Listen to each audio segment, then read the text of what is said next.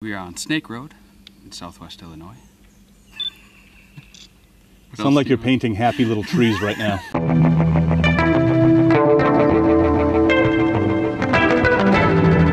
Good morning, guys. So I had an amazing adventure in Peru and Australia, but right now I'm back in the good old US of A just in time for spring, and I'm down here in southern Illinois at a place aptly named Snake Road. So I'm here with Sheena. Hey, Dave. Joe. Hello. Katie. Yeah. And Max.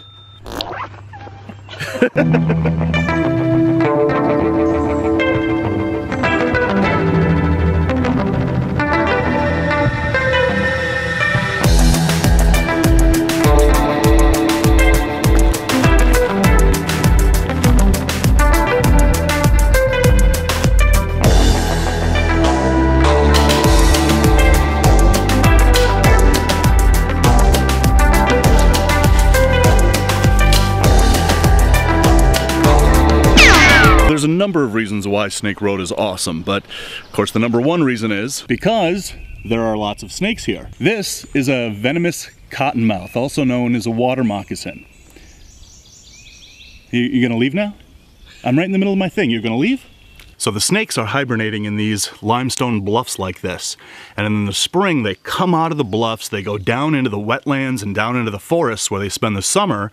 And then in the fall, that migration happens again where they come out of the wetlands and out of the forests, come right back up to the cliffs where they hibernated the year before. And so the road lies at the base of these bluffs, and it's in between the bluffs where they were wintering and the wetlands and the forest where they're gonna go summer. So in the spring and the fall, all you need to do is walk up this road and you will see more snakes than whatever euphemism for a lot of snakes that you can think of, because I can't right now. Another reason why this place is so amazing is because you have a place where the northern hardwood forests meets the cypress wetlands of the south.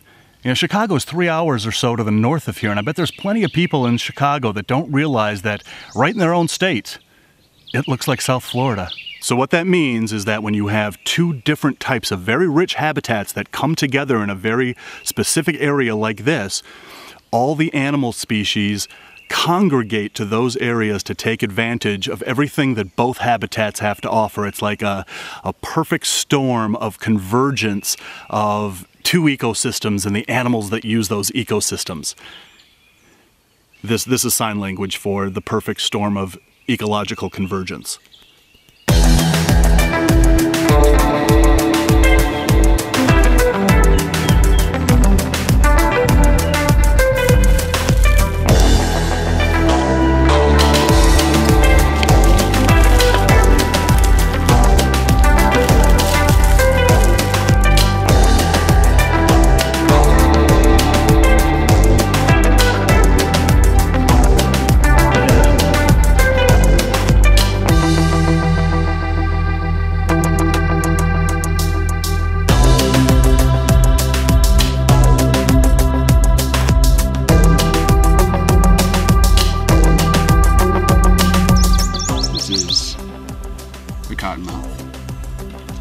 Otherwise known as a water moccasin, Agistrodon piscivorus.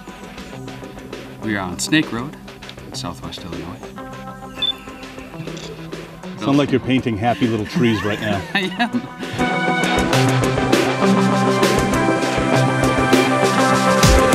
So I have just caught myself a black rat snake.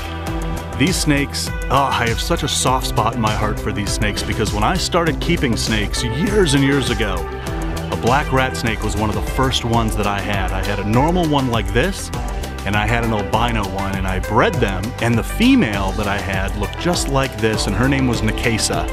And man, did I love that snake. As you can see, he has a very uniform black coloration to him, but when they're babies, they have a very light colored background with dark saddles down their back, and as they grow, they turn into the solid black snake that you see here. And as you can see, he's totally chill like most snakes are. He's not trying to bite me, he's not aggressive. He's just a really cool snake.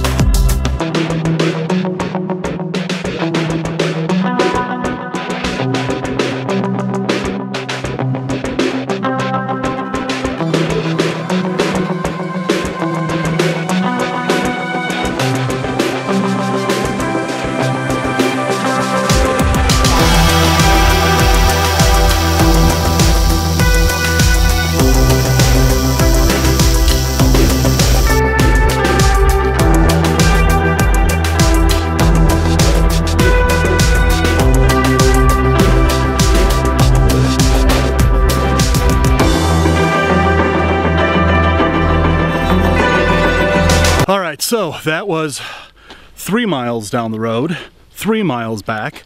I forgot all of my liquid, all of my water in the car. It's now probably boiling hot, but it's still gonna be liquid, so I'm still gonna drink it.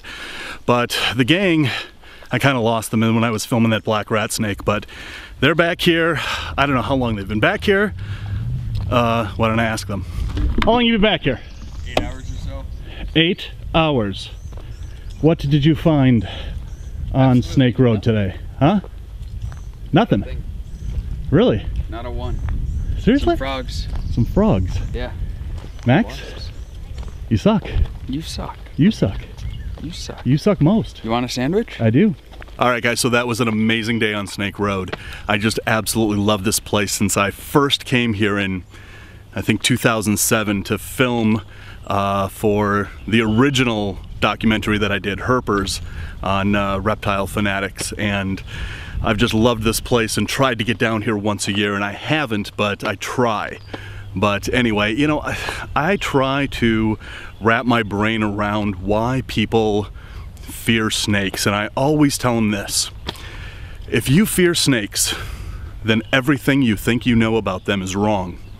So anyway, with that, guys, love the planet, keep your life in balance, and rattle on.